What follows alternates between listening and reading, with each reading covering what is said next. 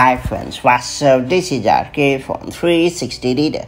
It's time to talk about the 3 quick ways to delete Safari website data on iPhone and iPad.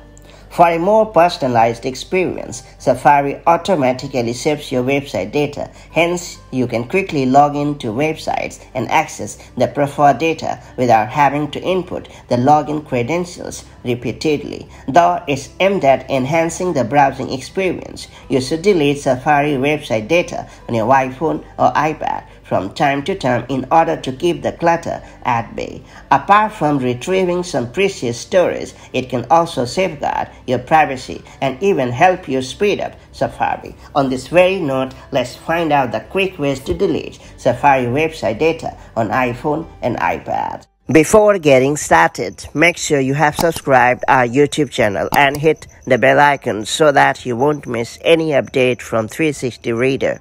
First off, I'm going to show you how to delete specific Safari website data on your iPhone or iPad. To get started, open the Settings app on your device, then scroll down to find Safari and select it.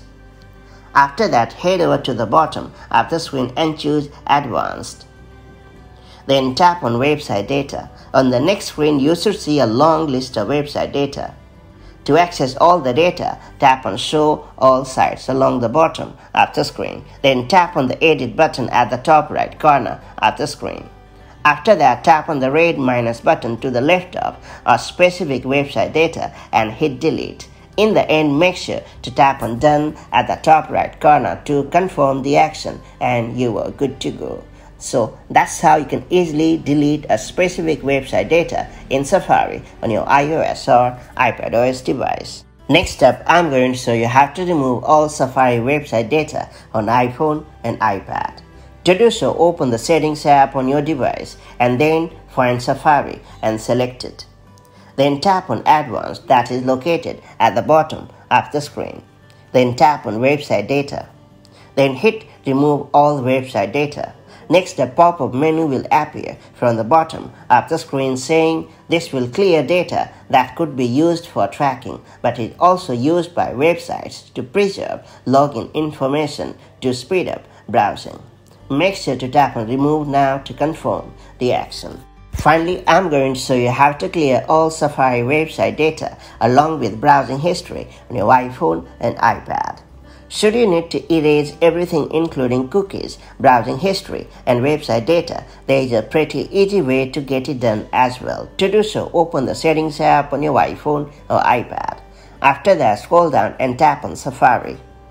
Then tap on Clear History and Website Data. Now a pop-up will show from the bottom of the screen saying clearing will remove history, cookies, and other browsing data. Make sure to tap on Clear History and Data to confirm the action and you are good to go. That's pretty much it. So that's how you can easily delete Safari website data on your iPhone or iPad.